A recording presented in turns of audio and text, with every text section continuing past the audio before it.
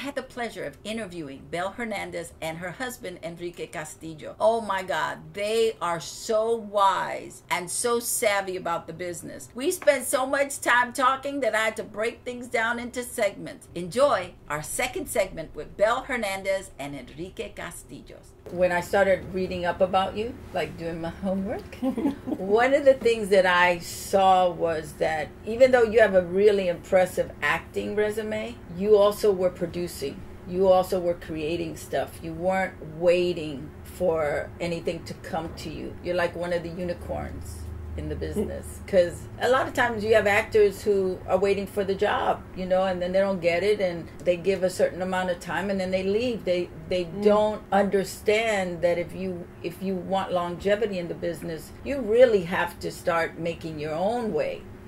And so was it organic for you to start doing that? Well, so much of the longevity really is based on relationships. Other artists have interest for the different disciplines, whether they're actors, writers, directors, or producers. And in building the relationships over the years, you come into contact with those people and they can inspire you to go in those directions also. Creative people, I mean, it's like a magnet. And if you're an actor, for example, and you hear about a project, well, you're drawn in that direction because you want the work. And then slowly but surely you begin to realize that a lot of the power as an individual really lies behind the camera, not in front of it. It's kind of rare, that an actor can greenlight a film or produce a film or what have you, particularly if you're a person of color. You have to kind of expand your area of participation and build relationships with actors, but with writers and directors. And then you pick up not just reading a script and somebody's script and you read it, but then you can also talk to the writer, the screenwriter, and they can tell you what inspired them and how to do this and how to write that, as well as producing. I mean, you pick up a little bit of everything. If you're observant enough, you could see how that camera's positioned and that one, and you talk to the people behind the cameras and just build relationships that can help you generate interest in other areas that will give you the longevity so that you can write screenplays, you can write novels, you can produce, and then you eventually, hopefully, you meet people that have some financing available and can help you produce the passion that you have. Because we all have ideas. Everybody has an idea. The question is, how do you pursue the idea and take it to its fruition to eventually become whatever, a novel or a screenplay or a television show. You are creative.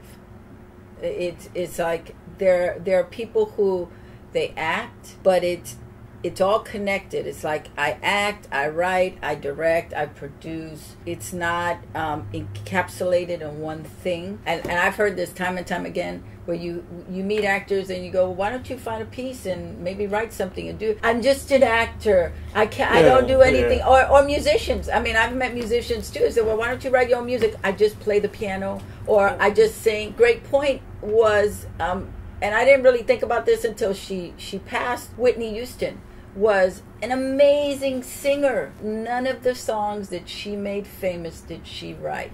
Mm-hmm. And so you have artists who stay in that one lane. They don't open up the lanes. They go down this one little lane. This is what they do. But you have expanded your lane. You've got like a 4-lane career that, I'm going to go down this way and that way. For a young person who's listening or who's watching, what was your impetus to make the transition from one discipline to another? I have varied interests. You mentioned music, for example. When I was with El Teatro Campesino, I began to learn how to play the guitar and also watch Luis directing, Luis Valdez. All of that interests me. Every aspect of the arts interests me. Music in particular, I always wanted to learn how to play guitar.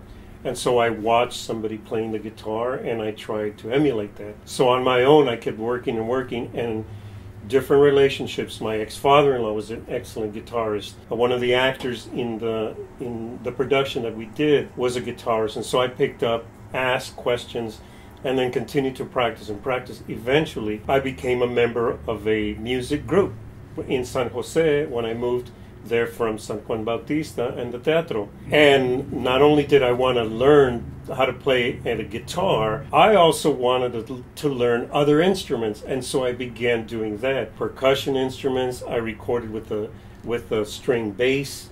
I played the string bass on one of the albums that I also helped produce. That one of the songs, our signature song now, is in a collection at the Smithsonian from the songs of that era, which is called Raíces de Aztlán, I think, Songs of the Chicano Movement. One of our songs is part of that collection. So I wanted to write music, I wanted to play music, and then not only did I want to be a part of the group, I also wanted to control what the group was going to do in recording, and so I took a multi-track recording class with the engineer for the Grateful Dead in San Francisco at Zoetrope Studios on my own. I had been reading about the salseros in New York and the issues they had with recording the conga sound. We had congas and bongo and percussion in our music. I made sure I asked the engineer what the best way to record it was, and so he told me, so that when we ran into the studio, I was the one that knew every aspect of the recording process. That's what helped us save a lot of time. Yeah, but even then, engineers is like, too many artists in here. But eventually we recorded the album, and sometimes you can still hear it in the music. I have respect for the different disciplines. That's why I say I'm an actor. That's what I do. That's what I've been the longest.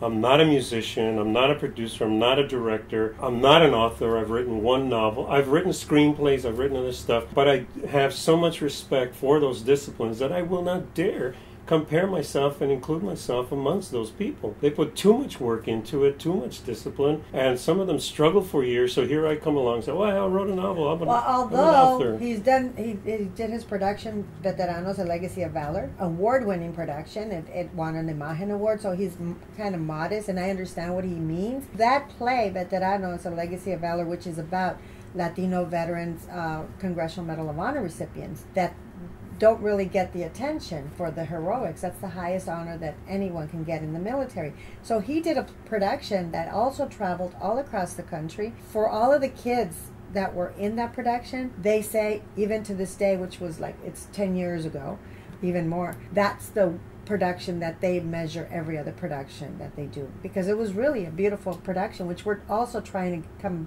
bring it back, and we're talking to San Diego to see if we could take it back there. So when he says that, he's modest, but he is a great director. So acting is your first love. But what I hear is that you easily can change hats. Your curiosity, because I think that's a Sag thing also, is that, let me see how I can do that. Maybe I can do that. I want to learn how to do that. To me, being able to know that stuff is part so you can protect the art. When you were talking about the music and you were reading up on how to record it, you wanted to ensure that the music came out exactly how you were playing it. How do you set it down? What does it take to do that? That's right. How do you do that? And I think that's real creative stuff. That's like you're birthing a baby and you want to make sure that baby has every possibility to come out well. So I would qualify that by saying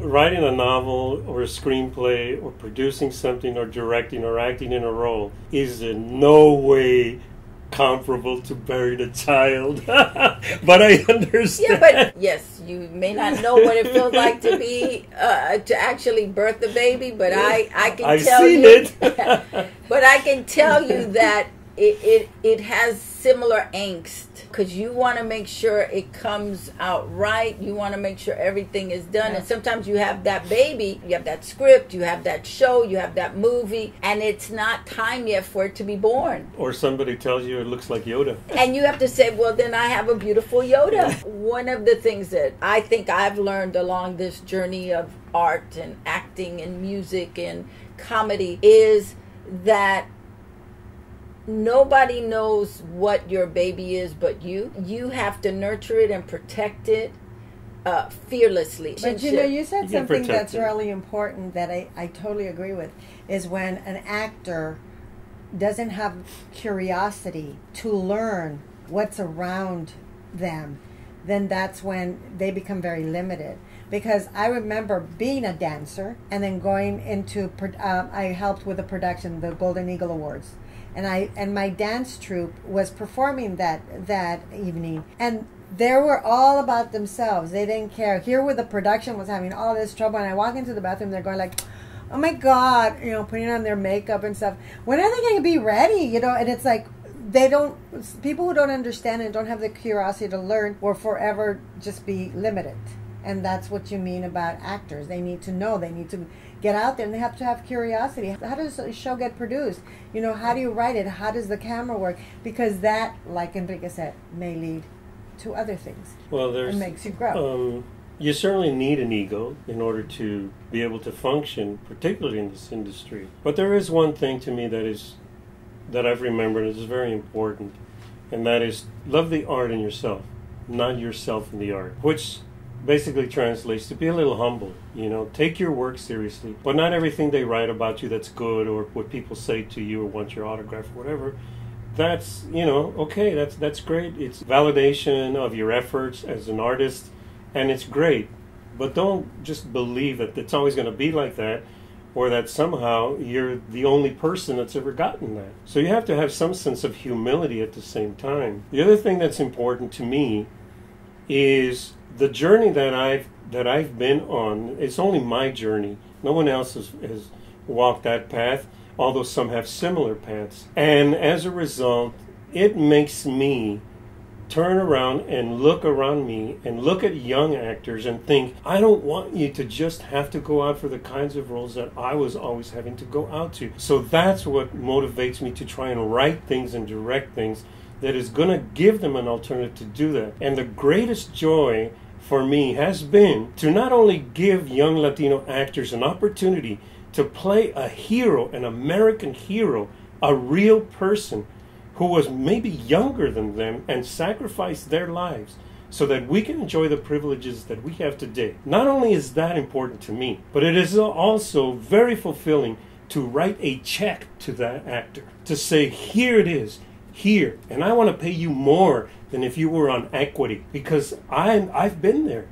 I know what it's like to say, well, the crew got paid, well, the director got paid, and the actors, well, hey, I'll pay you if I can be in the production. To me, every discipline is important, and it should be compensated. And a lot of people think, well, the actors will do it. If he doesn't do it, we'll get another one. Okay, well, fine, get another one. I don't want to play like that. I don't want my peers to be treated like that either, as second-class citizens, simply because they have a passion that somebody wants to exploit, and particularly people of color. So that to me is very important, is to create work for young Latinos that can build on and get used to and have expectations that they should be playing other than the stereotypes. I hope you enjoyed this segment with Bel Hernandez and Enrique Castillo, and if you want, you can get more information on them from IMDb or LatinHeat.com. Until next time, check me out on YouTube and subscribe if you haven't done so already. And #keep common sense.